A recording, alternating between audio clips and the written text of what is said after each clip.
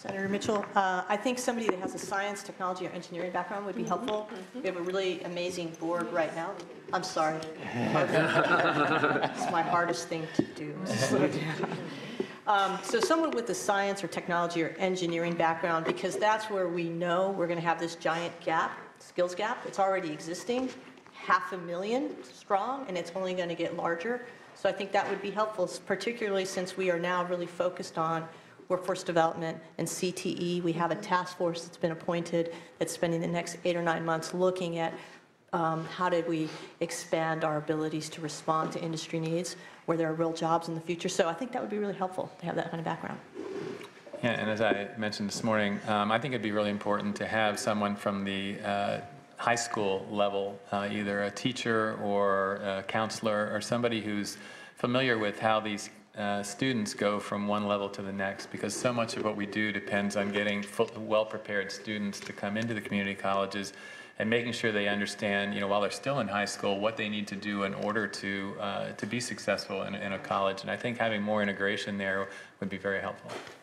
And I just wanted to add, with the workforce, as they're going out into the communities, as they're scheduling meetings and to get the organizations, to get the community, to get the junior colleges, community colleges, to get the high schools and the junior high, and even some of the elementary, to get the communities to go, we need their voice. If we don't have the voice from the field to say what they really need, we can't make a really difference. And I really think that the more liaisons that we have with them, and as we do go out to the colleges and then we communicate that up to the chancellor's office, I think that's one thing about this board is we all have gone out to probably at a minimum of 4 to 5 apiece colleges and brought up through the food chain, I like to call it, in the military. And I think that's really important because we're not afraid to bring the challenges up, and they do respond in a very quick manner, and I was very impressed with that. I was only on the board one meeting, and then I started getting emails from some people, and they were addressing some concerns, and I immediately addressed it up to the chancellor's office. And it was wonderful because we actually went out to one of the colleges, and it's very exciting to see what's taking place.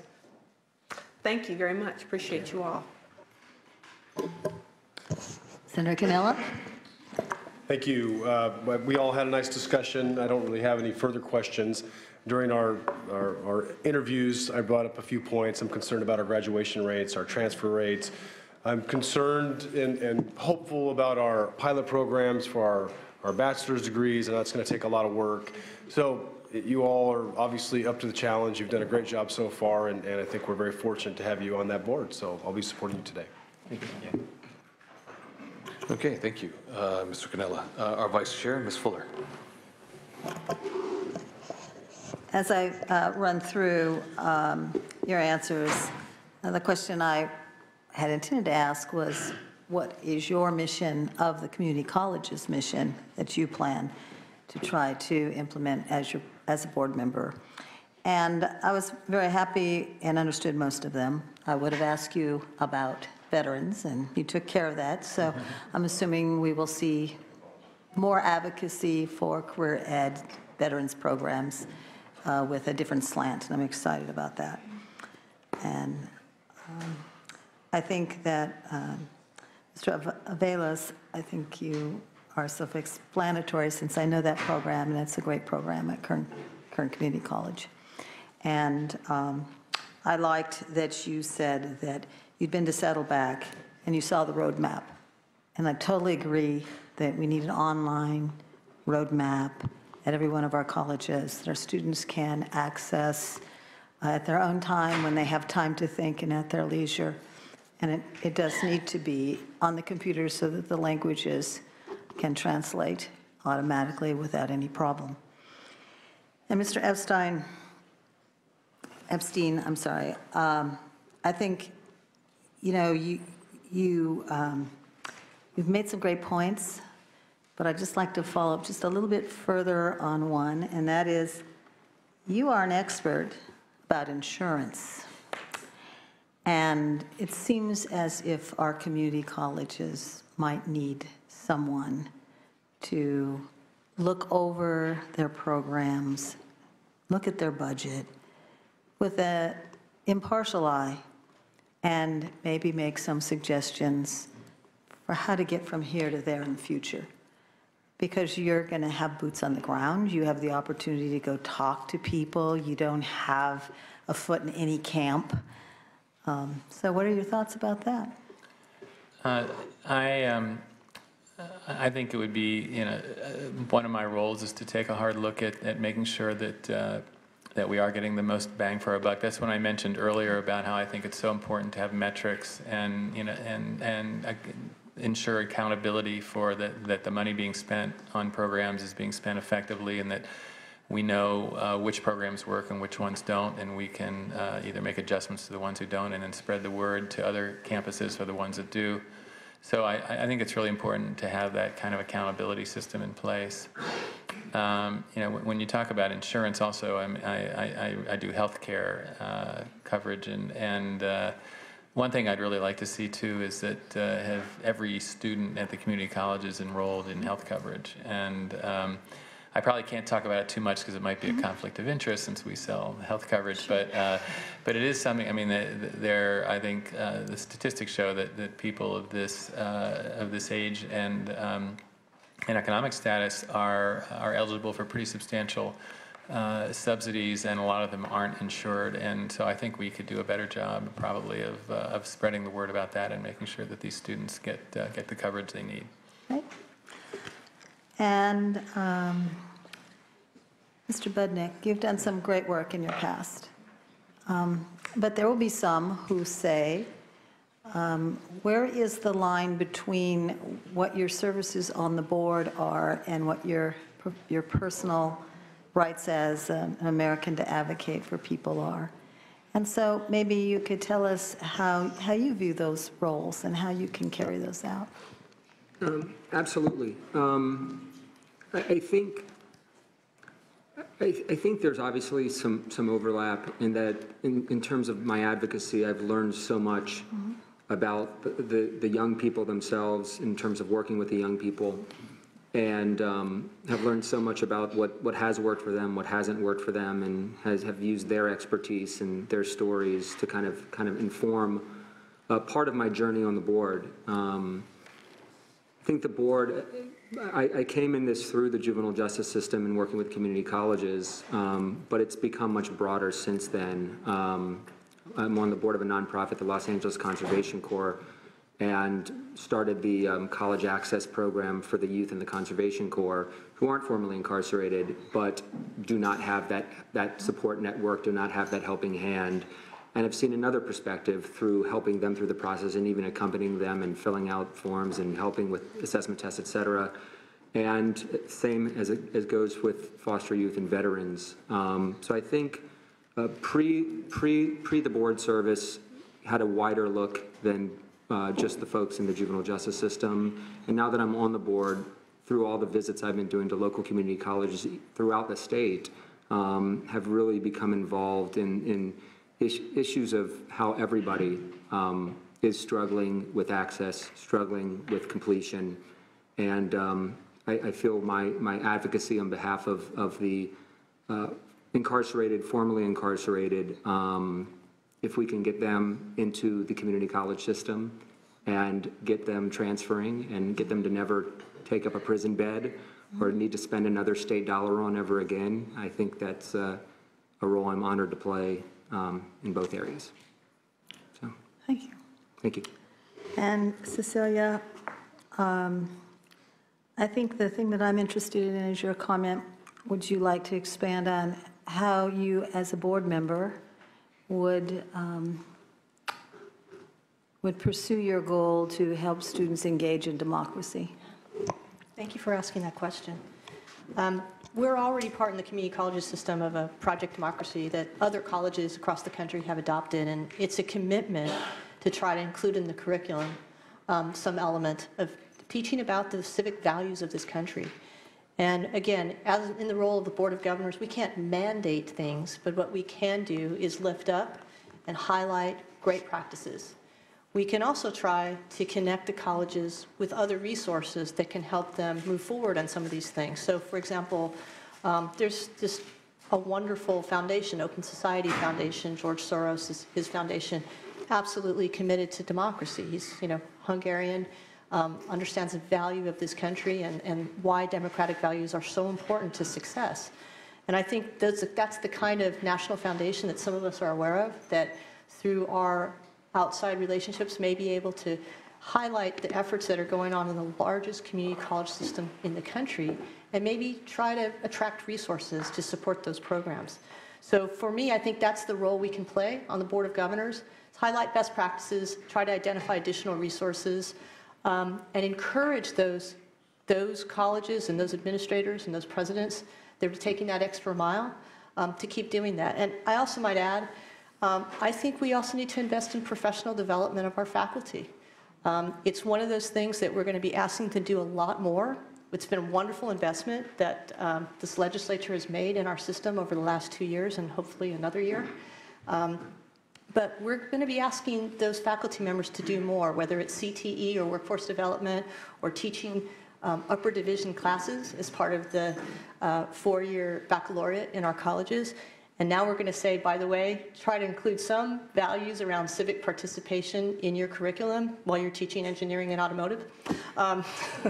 So I think we may need to think through how do we develop faculty to have the tools to do that. And I'm not quite sure how that's going to work, but that's something we need to do together with our friends on the Consultation Council. So I'm just beginning in this position, Senator, but I do think when you're at this position of the Board of Governors, your job is to highlight, emphasize, encourage, and then try to attract resources the best you can. Just to outline my bias, which was I was a K-12 superintendent for 17 years, and from a very poor area. And I just want to make sure that the community college of all places, which by the way I did attend, stays focused on that path toward a better job. And that's their first mission for everybody. And I'm pretty convinced, having heard most of you, but I will have some doubts if I think you are straying from that mission after having been a school superintendent. It is really hard to bring everybody up to the level where they someday will be able to get a higher wage job. Yes, it is. And all the distractions out there tempt us away from that, and then we fail somewhere in the middle. But I thank all of you for your service in advance, and I'll be meditating on your answers while I hear the rest of my friends on the board's questions. Thank you. Thank you very much. Ms. Fuller, last but always not least, Ms. Leyva. Thank you, Mr. Pro Tem. Good afternoon. As I told most of you when we met yesterday and today, Mr. Epstein, you are an impressive group. I think that there are a couple things that make us successful in life. One is passion and one is enthusiasm. And all of you exhibit that. And I told all of you also that you give me great hope for the future of our community colleges. And as the Pro Tem said, a very diverse group, but not just in who you are, but the skill set. Each one of you brings something different to the table, and that's what's going to make you successful. And what I also truly enjoyed is you all seem to genuinely enjoy being around each other. Yep. And that's huge, because we have to work together, and sometimes we have to work with people we don't love working with, but when you really do enjoy who you work with, you can be even more productive.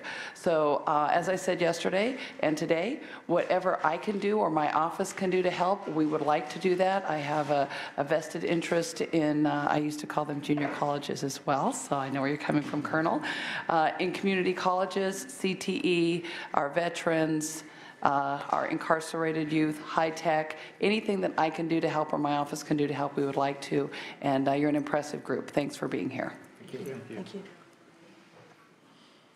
Thank you very much, Ms. Leyva. So what we're going to do now is we're going to open up for those who are here in support, as well as those who may be in opposition. So why don't we do that right now? Those folks who are in support of the nominees before this committee today, if you could be so kind enough, you can come right up here. There's a sergeant who can direct you to that microphone. Those in support. Okay? I'm seeing none. Those in opposition. Not all get up at the same time. Okay. Okay. I'm seeing no opposition. I have just one final comment, and I will direct that to Mr. Epstein. Mr. Epstein, I remember when I was a young man in my early 20s, you had kicked me out of the White House. So give me a reason why I should vote for you. Because you didn't know he was going to be pro tem?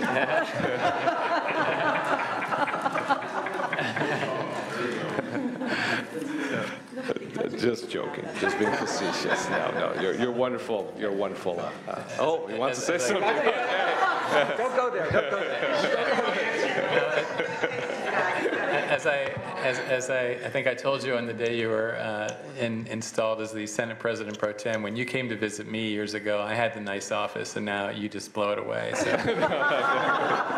You're very kind. You're very kind.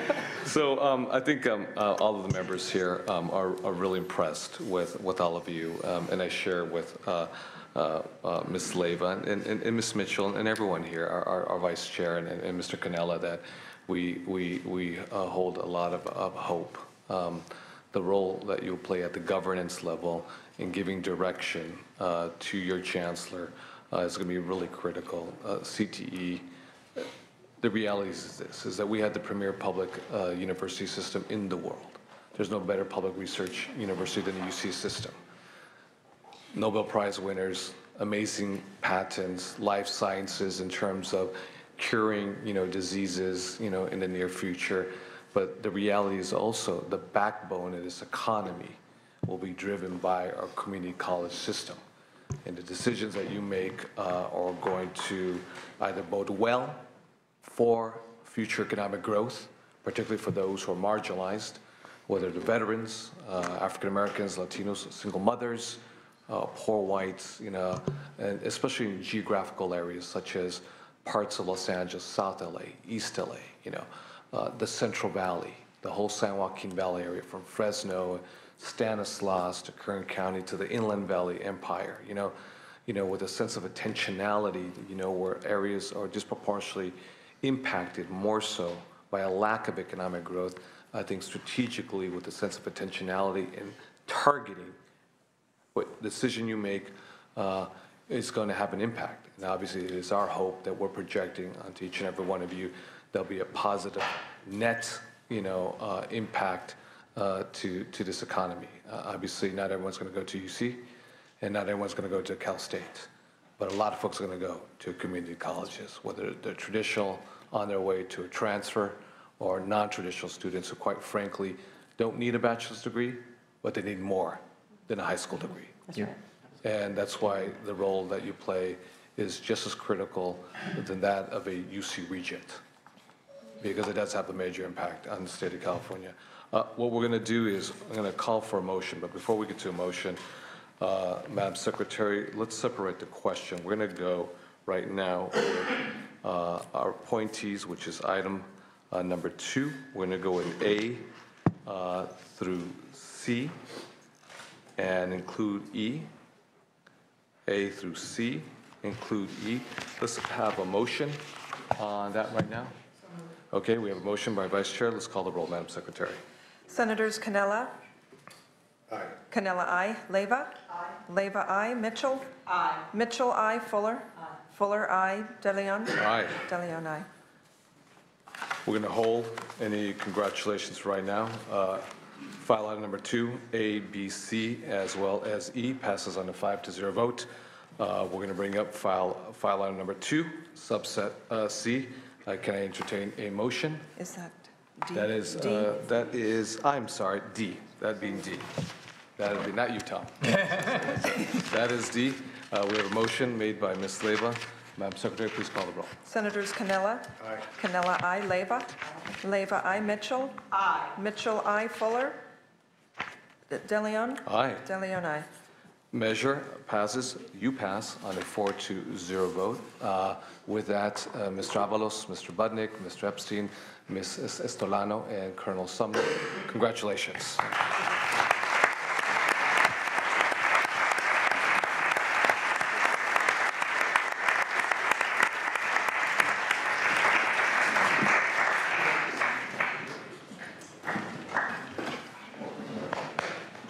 We're going to take a 5-minute break, and then we'll proceed with Mr. Santee Rogers.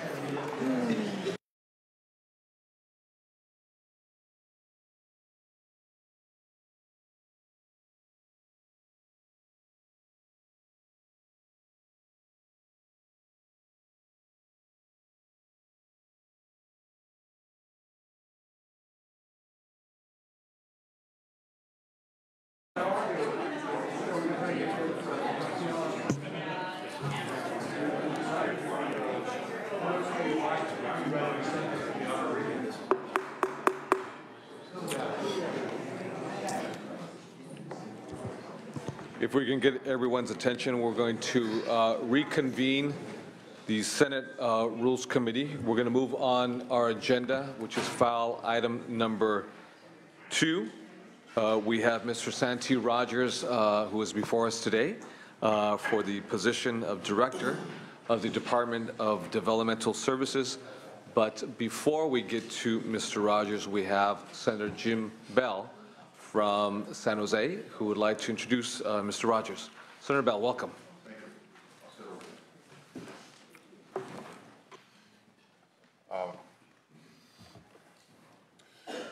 Thank you, Mr. Chairman, Mr. President, and members of the Rules Committee. I'm here to speak in favor of the nomination of Santee Rogers as Director of the Department of Developmental Services. I have known Santee for over 2 decades. I have known Santee on almost a weekly basis for over 2 decades because my wife Pat and I happen to be parents of somebody who has developmental disabilities and is a regional center client. So I'm very aware from the standpoint of being a parent of somebody that has developmental disabilities, as well as somebody who can cut the wheat from the chaff in terms of how people feel about people with developmental disabilities. Santee, you have his resume. He started with Governor Brown, first generation Governor Brown, director of Porterville Hospital, served as a hospital director, and then became the longstanding San Andreas Regional Center executive director that represents my county as well as the Monterey Bay area counties, okay? Santee built the infrastructure working with nonprofit organizations that all support him, such as Hope Rehabilitation, other nonprofits, building up the system of support in the community of parents and supporters ranging from the San Francisco Giants, the 49ers. We had all the teams helping out in terms of helping our family of developmentally disabled people in our community. So Santee had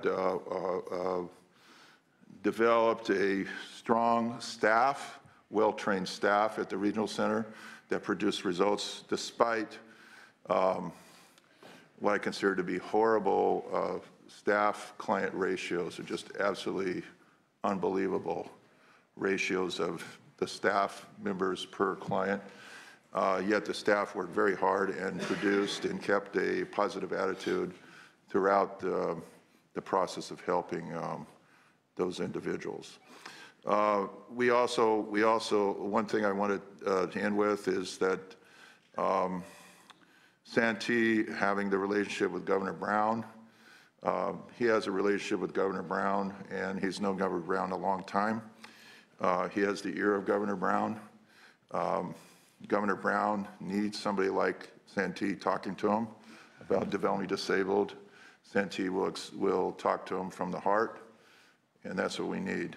We need somebody that can speak for our community, that can connect with Governor Brown in a real way. Santee has a connection long-term with Governor Brown, and we appreciate that. I'll end with, Mr. Chairman, the story of our closure of Agnew's. Senator LeVay is going through the whole Latterman Hospital process. Others have gone through this. We've gone through the closure of Agnew's Hospital. We started with the easy ones, the ones that were easy to move out of the Agnew's Hospital, locating them to community facilities that were handled by Santee and the regional center. And then as we got into it, the Agnew's Hospital had less and less people in the hospital. Finally, we got to a point where we're just dealing with the most severely disabled. And Santee spent personal time helping each one of those people get a good home. And that shows you what kind of guy he is. And I remember the twins. 2 kids that got hurt in a swimming accident as babies, and Santee took care of them, these children, made sure they were placed in a good home. So please vote for Santee. And thank you, Santee, for doing the job. I thought you were going to retire. Yeah, I'm glad he's with us, so thank you. I get emotional, of course, this is personal with me, so thank you very much. And I appreciate your time, thank you. No, Senator Bell, thank you very much, and thank you very much for your very impassioned and very moving testimony on behalf of Mr. Rogers. We know that, all of us know, that you have a heart of a lion when it comes to developmentally disabled children, teenagers, as well as adults. And we know that where you've always stood on this issue. So we thank you very much for the very moving testimony on behalf of Mr. Rogers. Mr. Rogers, obviously, before you get into your quick introductory speech, if there's any loved ones that you'd like to introduce before we start. Yes, thank you very much, Senator and Senators. It's good to see you again. It's been a busy week. Yes, I have a love here, my significant other, Anna Brannon. Welcome, welcome, Barry. She's familiar with the room. You have to ask her why that is the case. Okay. We have a lot of, I'm blessed, Senator, to have a lot of other loved ones in this room. But I will go to my short summary. Having been born in California, today was a real special day because I'm a beneficiary of that group of people who were just here before.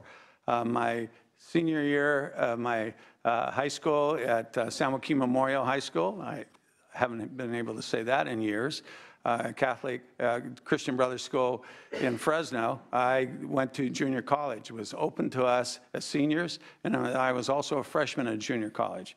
I benefited a lot from that, and I'm in love with junior college system, and I'm so great that I was here today.